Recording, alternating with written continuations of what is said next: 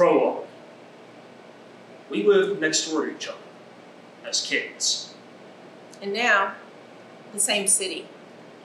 We were never close during any of it, but we knew each other. I'd see him here and there. We were aware of each other. We kept our space. Not consciously. We just ran in different spaces. But we were always aware. Social.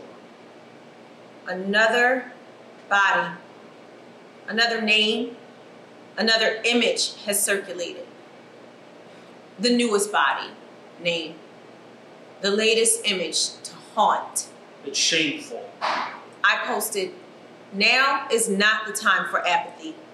I liked it. The fight for equality continues on. Liked it. And then I posted a hashtag in 3 words. Words I thought anybody could get behind. I didn't quite like that. So I responded with the hashtag and 3 words. Nothing offensive. Words I thought anyone could get behind. I didn't quite like that, so I deleted it. She deleted my response. Totally hypocritical. My page, my space. And yes, I edit. I mean, it's the only place where I can build the life in the world I actually want to inhabit. I respond to her posts a lot. We share the same algorithm, politically. My response was to delete it. Erasure is never okay. So I responded with, this isn't really a race issue. Not really. This is about abuse of power. I responded, are you crazy? I responded, this is about equality, the human experience. No time for stark divisions along racial lines. This is a time for us to share our humanity together. I deleted it. So I messaged her. He messaged me. We haven't seen or spoken to each other for a while. The last time was at this concert. She was a little mad at me because the MC performed a song with the N-word in the chorus, and she saw me sing along to it. She didn't say anything to me, but after the show, she was cold to me. He messaged me, Hey Kim, I know it's been a while. he wanted to know if we could talk. I guess clear the air. Can we sit down for coffee sometime? Sitting down.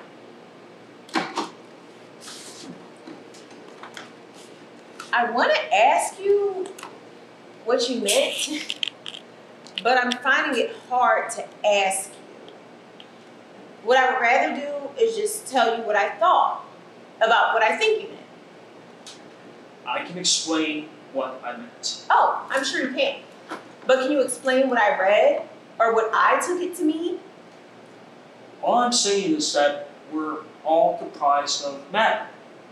Matter being that essential molecular element of which we are all built. Solid matters like trees and water, solids and liquids.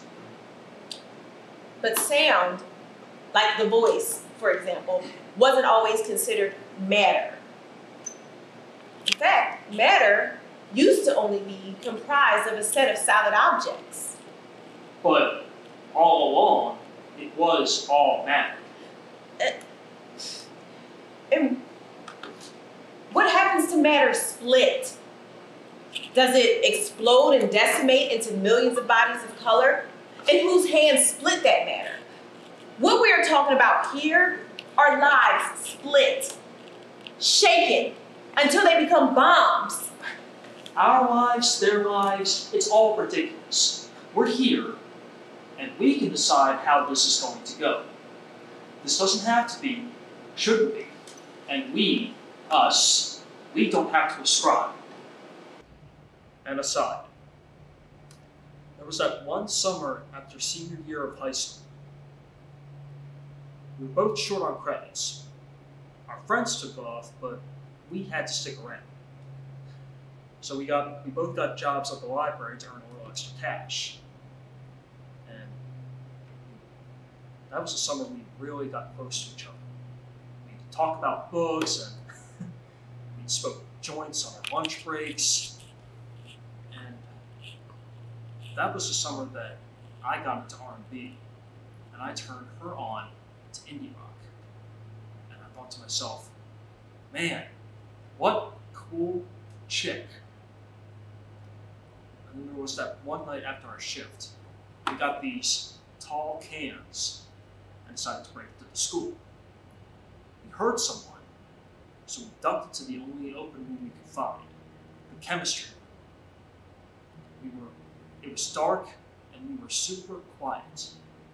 We drank some more and we started to get really, really close. Maybe it was because things were starting to come to an end. We got close to, but we didn't. She stopped suddenly, said she had to go home. We are on the same side, Kim. Are we? Yes, we want the same thing.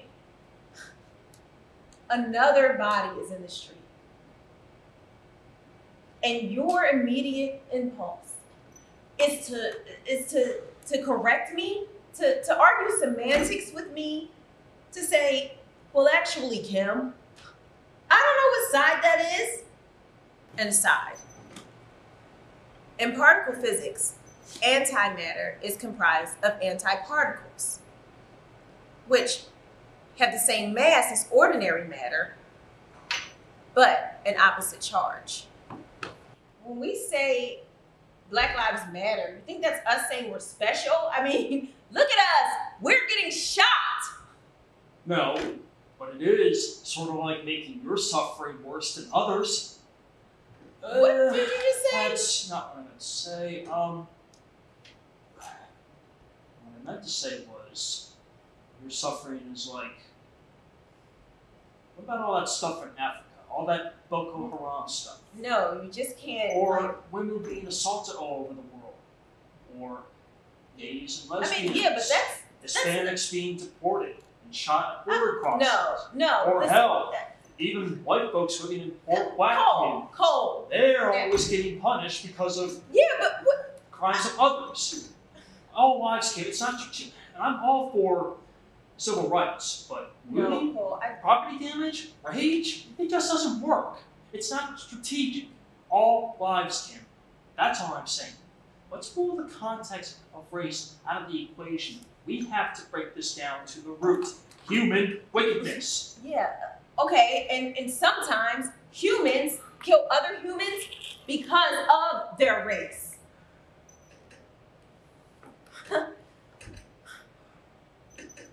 Wouldn't it be great if... I just wish we could move on. Be ourselves. Be individuals. Be our own perfect stars. Remember when we were kids, and we'd always have these block parties? You know, kids would always be getting their faces painted like Spider-Man, and there were these bike races going on. And we're just kids. That's all. When did we... I was the only black kid at that block party, Cole. I didn't see it like that.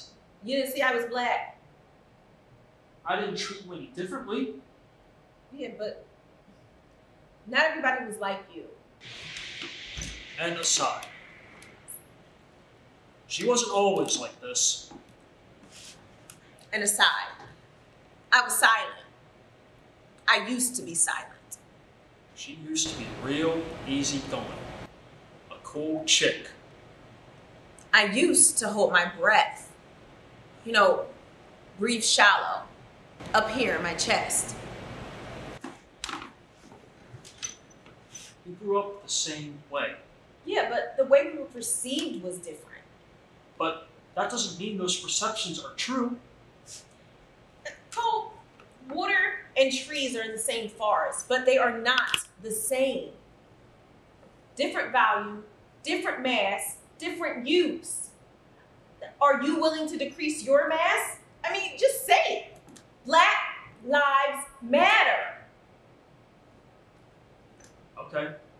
And do white lives not matter? We're not talking about what doesn't matter. But it's exclusionary. It's contextual. In this climate, it pertains to the splitting of black atoms without consequence. And aside, I really just want to leave. I feel sick. I want to give Kim a hug and tell her that I'm sorry. But at the same time, I also want to just tell her to get over it. Life is hard, and there's no measuring stick for suffering. She can change all this by just being herself, not this angry black woman. And aside, I want to just tell Cole, you know what, forget it. Drop the whole thing. It's all good. But too many times I've swallowed myself to make white people feel less uncomfortable. I just want to know how to make it right. Cole wants to know how to make it right. He wants me to tell him, but I don't know, I just woke up this way. I don't know how to climb into the hearts and brain and rewire the circuitry. I mean, who does? At this point, I just am trying to keep it all together. I want to tell her that I'm sorry. I don't want apologies. I just want it to stop. But to say it is to admit that my life, in someone else's eyes, living or dead, has mattered more than other folks.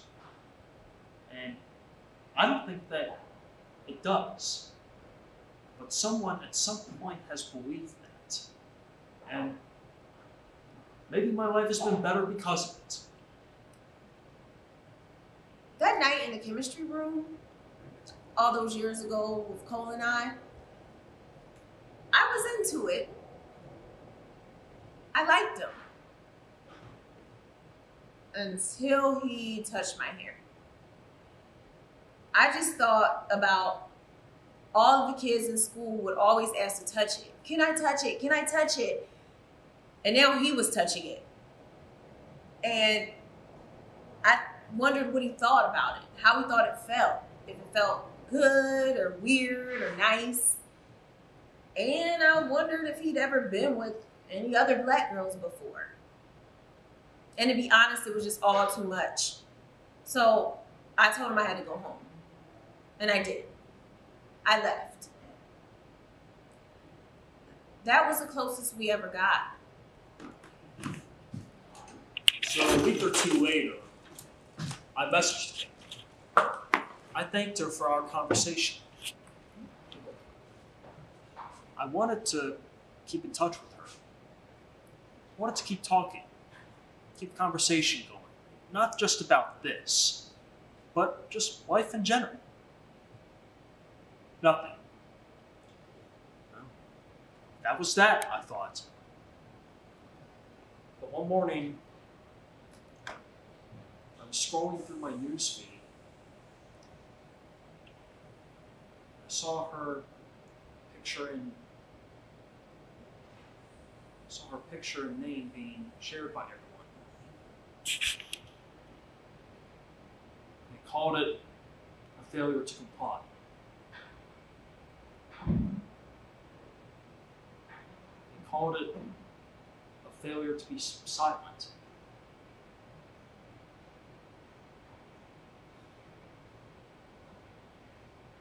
So she was made silent. Forever.